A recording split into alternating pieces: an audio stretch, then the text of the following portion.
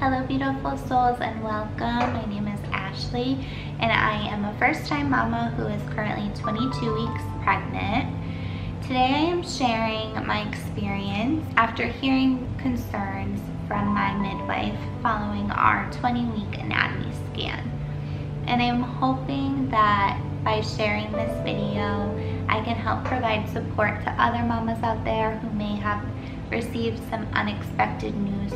So if you are interested in hearing about why we are getting a follow-up ultrasound appointment and how I've been handling that news, then keep on watching. So this is our first baby and we went in for our 20-week ultrasound. I've never had an ultrasound before. This is actually our first ultrasound, but it seemed to go as expected.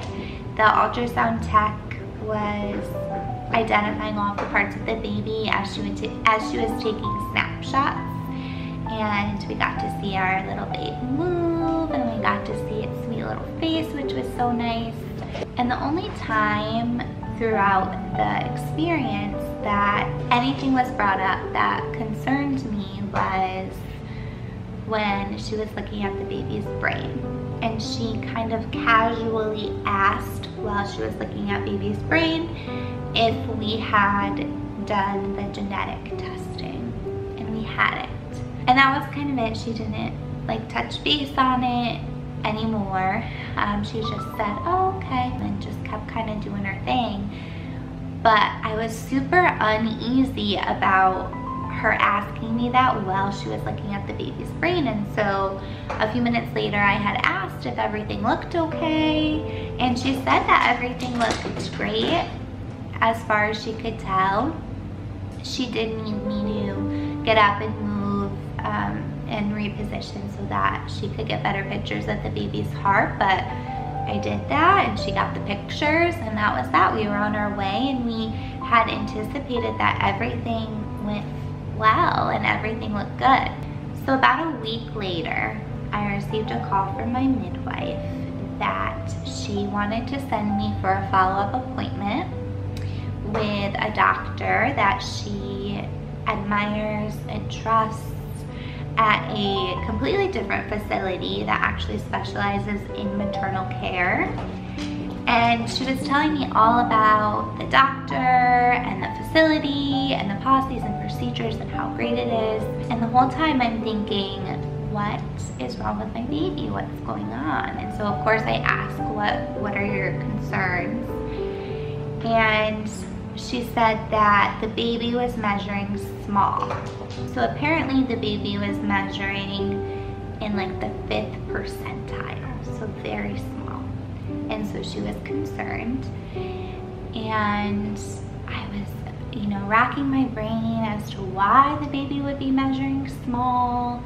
I ran a couple of things by her, and then that was that. We had to wait to schedule a follow-up appointment with this new facility. So my immediate reaction was, as soon as I hung up the phone, was to just break down in tears. I just started crying immediately. I was not expecting to receive that phone call, especially after our appointment when I had thought that everything went well and that the baby looked great. I was just really taken back by that. And it was funny because I was crying, but at the same time I was telling myself that I know everything is okay. Like in my heart, I felt like everything was okay, but obviously when you get unexpected news like that, nobody wants to hear that something doesn't seem right with their baby. And so it just really took me by surprise, and the rest of the night I was in this conundrum of feeling in my heart that everything was okay, but then I would have these fear-ridden thoughts about something being wrong, and I couldn't get it out of my head that the ultrasound tech had said had asked us about the genetic testing when she was looking at the baby's brain. For whatever reason, I just couldn't get it out of my head. It didn't sit well with me. And our midwife had only mentioned the baby's size, but it was just driving me stir crazy. And my husband, I have to say, was wonderful. He was super optimistic about it. He just chalked it up to our dates being off, which was a complete possibility, and that was that.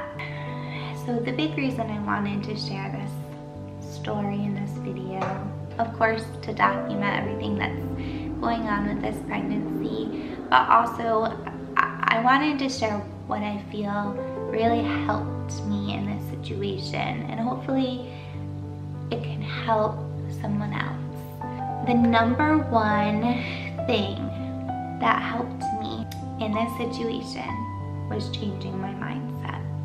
So instead of allowing fear to control me, I decided to embrace trust. Trusting my baby to be whoever he or she was intended to be.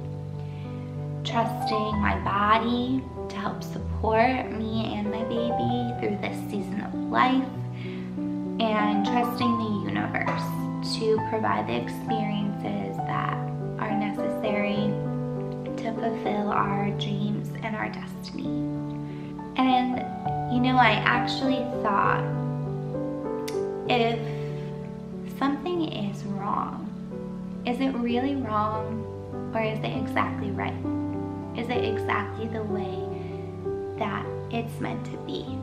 I just thought about my little baby, and I thought, whatever is going on in there, this is the only thing that this baby has ever known, and I have to trust that this baby knows exactly what they're doing, and they have a plan for themselves. And why should I be fearful when I know that this baby isn't fearful?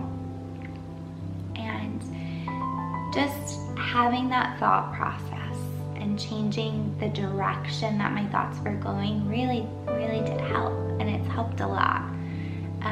The other thing that I will say that helped was getting clarification from my midwife, because I couldn't get it out of my head that something else could have been there or could have been seen. And at the time that she had called, I think I was just so surprised and taken aback by the phone call. I was nervous to ask a lot of questions. So I actually followed up with her, and I just wanted to confirm that her primary concern was with the baby's overall size, and that there wasn't something in particular, you know, with the baby's brain or the baby's heart or the baby's spine that she was also concerned with, because if that was the case, I wanted to just feel a little bit more prepared. Now, not that that can't happen and they still can't find those things, because they totally could, but I just wanted us to be on the same page, and I wanted to not go into the ultrasound blindly, and so that also helped me a ton, just getting that clarification. So what's next? We have a follow-up appointment scheduled, and I'm really excited and looking forward to seeing our sweet baby's face again. I've been really trying to focus on that and finding the joy in that. It's really been helping me, and I'm just trusting whatever is meant to be will be, and I'm kind of letting go of control of that situation, because it's not up to me at this point. If you are a mama out there and you received unexpected news, then I hope that this video helps just to give a different perspective, and maybe it'll help you to kind of embrace that thought process that's really just helped me and